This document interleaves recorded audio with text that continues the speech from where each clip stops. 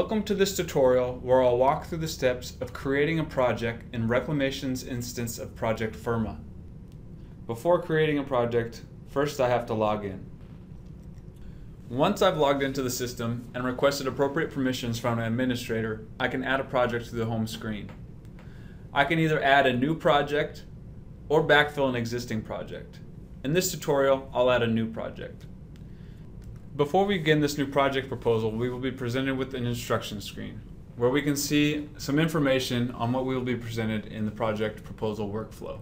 Before stepping into the proposal workflow, it's important to note that ProjectFirma uses a draft, review, approve process for creating and updating projects within the application. Project proposals are drafted, then reviewed by administrators before they are approved to become official records within the application. Now that we have an idea of how our approval process works, let's return to our project proposal.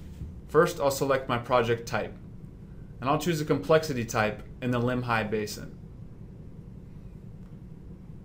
I'll then name my project and enter a brief description and some key dates.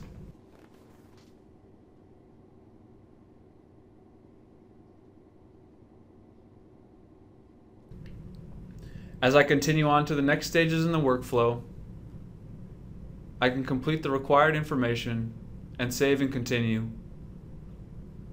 Here at the simple location, I can hold Shift and drag my cursor to zoom in to a specific point on the map and click to plot a point. I can refine this point by adjusting the lat-long coordinates. Or if my project doesn't have a location, I can click No Location and enter a note. On the project detailed step of the workflow, I can use the drawing tool to add some more information to my project location.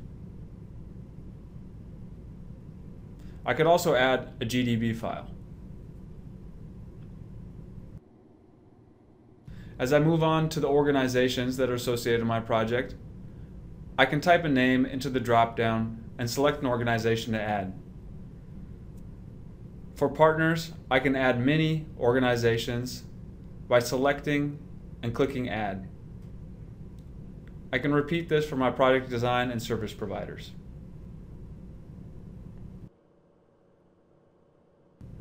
Similar to organizations, I can add individuals as contacts to my project. It's important to note that the project primary contact will receive system-generated emails for significant events that take place during the life cycle of this project. Here within the spatial information category of the workflow, I can associate my project to all or a few of the geospatial layers for which projects can be grouped. By checking the boxes and clicking the Bulk Set button, I can then see the geospatial areas that were associated to my project based on its simple location. I can confirm the geospatial shapes that were set based on my simple location by toggling the layers on and off.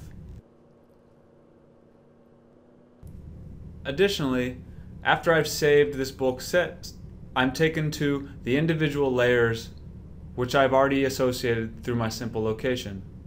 I can add more shapes or remove them as I refine this spatial information. Now that I've set my geospatial layer information through the bulk set button, I'll jump forward to the accomplishments section and enter an expected accomplishment for this project. I'll select a metric and add it to my list, where I can then enter a value for that metric. I can enter multiple values for a metric and delete a record by clicking on the trash can next to the entry. For a project, I can choose to enter my budget information in a couple different ways. I can choose to enter a budget that is a simple budget that does not change by year. Or I can create a budget that varies across years, cost types, and multiple funding sources. Here I've selected all the cost types and one funding source, and I'll enter some budget information. Here I'll enter some budget information for my project and choose to enter the values in the early years as obligated fundings and the values in out years as unobligated funding. I can confirm the totals in the columns at the edge of the grid and then the display at the bottom of the workflow page. Here on the classification step of the workflow, I can associate my project to many focal species and many project goals as I capture the multiple benefits my project intends to address. Here I can also attach photos to my project proposal.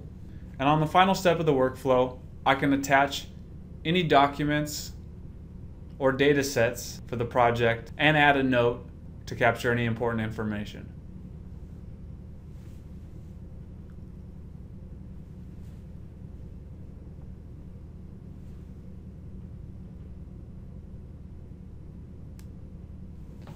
Now that I've successfully submitted my project for review, let's take a look at a project proposal from an administrative perspective.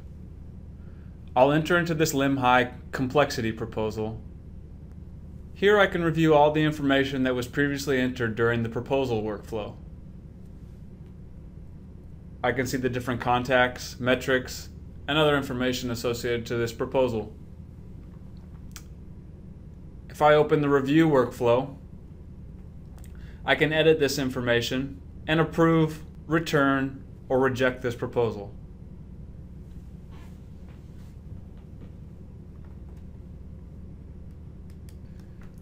Now that the project is approved, I can navigate to the full project list and I can find that this project is now an official record within the system.